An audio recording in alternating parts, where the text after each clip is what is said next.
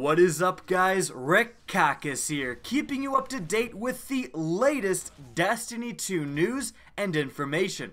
And today, the day before the Destiny 2 beta officially launches, we've already got some sweet new Destiny 2 info. Now, this is because there's an event going on right now currently in London called the, I think, Destiny 2 Beta Experience, where certain people were invited out to go and play the beta early. So we've already got some screenshots leaking from there.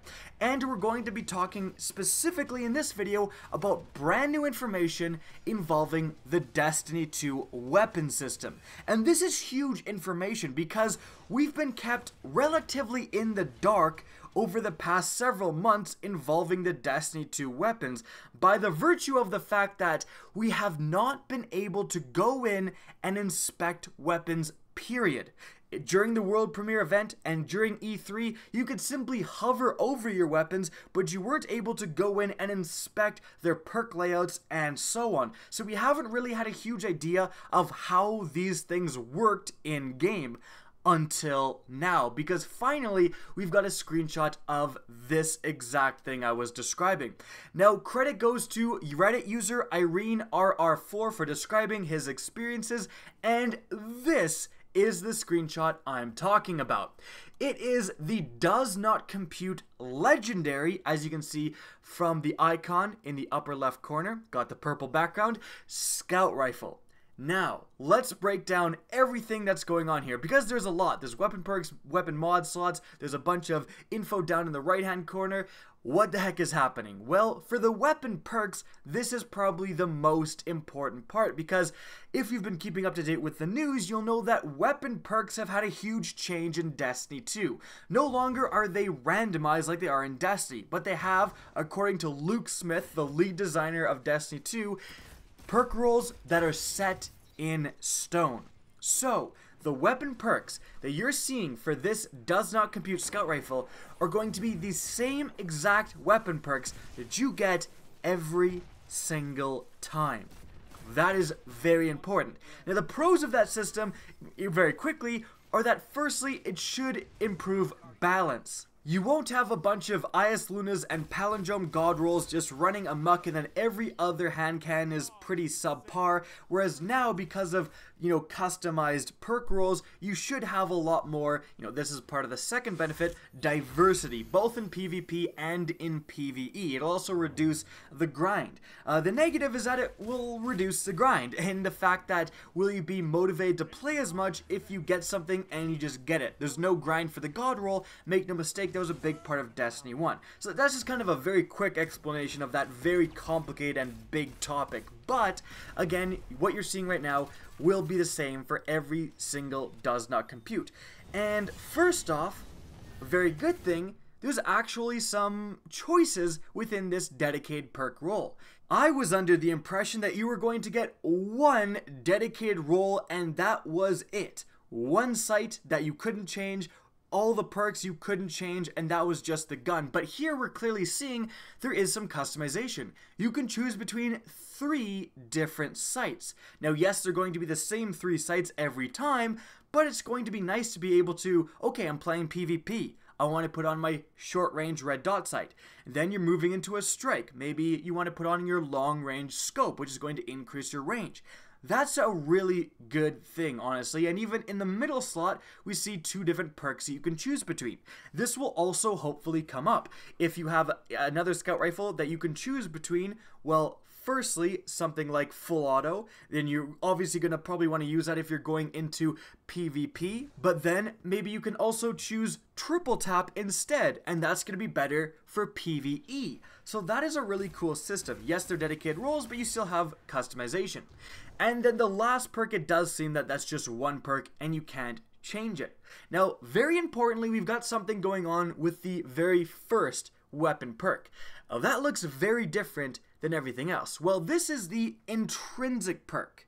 Now, this we've seen examples of over and over again just with the weapon displays, the limited weapon displays that we've seen currently. Lightweight is an intrinsic perk. I remember like aggressive for rocket launchers and other intrinsic perks that you're seeing in the background right now. They're highlighted when you go over your weapon. They seem to be very important. Now, according to this Reddit user, these can actually change. Your intrinsic perk can actually be randomized. So that does not compute. Again, we'll have the same perks, but the intrinsic perk will change.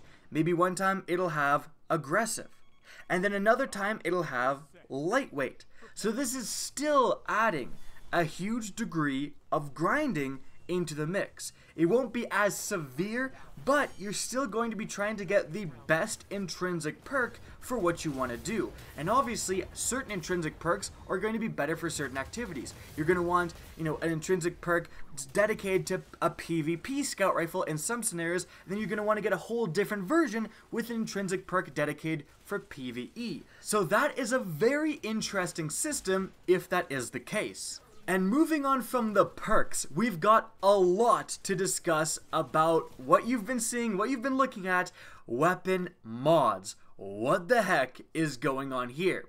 Well, apparently there's 3 different boxes that can appear here. Starting with the far right. The far right is actually shaders. So you can go over this slot and you can put on several different shaders for this weapon. Now, will the shaders come automatically with the gun, or will you unlock more shaders when you do certain activities? Like if you beat Iron Banner, if you win an Iron Banner round, could you get a weapon shader instead of just an armor shader?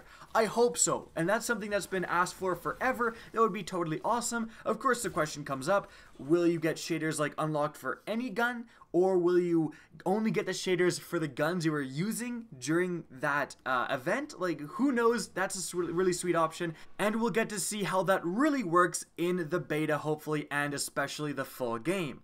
But moving to the left, we have the actual weapon mod slot. Now this is on every single legendary, at least, weapon. You can choose several different weapon mods. Now there wasn't actually any options that you could choose at this event, so we didn't get any examples of what the heck weapon mods will be. But hopefully they're just things that, increase stability by a little bit, increase magazine size by a little bit, just to add some more customization. Again, unfortunately, we don't have any pure examples of what weapon mods will be, but this is the slot that they will go. But we do know today, something brand new, is that there will actually be a third box in this section, and that is your elemental mod. Now this only appears on energy weapons, and again, it was a blank slate. You could just go over the elemental mod and it was blank. You couldn't add anything, but logic would dictate that you could actually change the element of your guns with these elemental weapon mods. So if you get a elemental void hand cannon and you already got a really good void hand cannon and you don't want another one, well heck, get an arc weapon mod, equip that to your new hand cannon, and boom, now your favorite hand cannon can function no matter which burn playlist you're doing, which is totally awesome. And again, that's something completely new that we've learned today. So again, down in this section, there's going to be your weapon shader, your weapon mod, and if it's an energy weapon, your elemental mod. And that is it for all of the information surrounding this topic. So let's analyze this. What does this information mean for you and Destiny 2? Well, firstly, I have improved my viewpoint of the weapon system a lot just by seeing this. Because again, I didn't think there'd be as much customization with these dedicated roles as there turns out to actually be. Having multiple options for perks and sights, and then hopefully having a randomized intrinsic perk, and then on top of that, having your elemental mods and your weapon mods and even your shaders. That's all a lot of customization. So that's all really good, and that's going to keep that huge factor within Destiny, which is the grind, right? Having pure dedicated roles would have removed that, and that was a very tricky subject. That was like, will that work? We didn't really know. I'm also really pleased by the fact that we're seeing a legendary weapon, and this again is at some sort of beta event. So maybe they have these dedicated weapons at this event, but also maybe you can earn up to legendaries within the actual Destiny 2 beta. That would be awesome. Within the Destiny 1 beta, you could just go up to greens, and you could only see blues being sold by vendors, but you couldn't even use them. And so we didn't get a really good example of how the weapon system would work, and there was still a lot of questions going into the full game. So hopefully Destiny 2 will actually let us somewhat experience these weapons and the weapon system in the beta, because without that, I think Bungie would be doing themselves a disservice. They wouldn't let us experiment with the gun system, and therefore they wouldn't let us actually test out all of these new changes. And so guys, that is it for this video, a look at how the weapons will be working in Destiny 2. A lot of exciting changes, and I can't wait to try it out in the beta. If you guys enjoyed this video, found it informative, please remember to help me out by simply rating and especially sharing this video.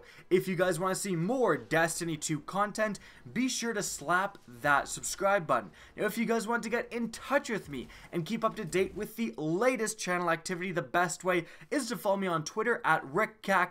That's linked in the description down below, as is my Twitch channel, which you can also follow. Again, I hope you enjoyed the video, and as always, have a good day.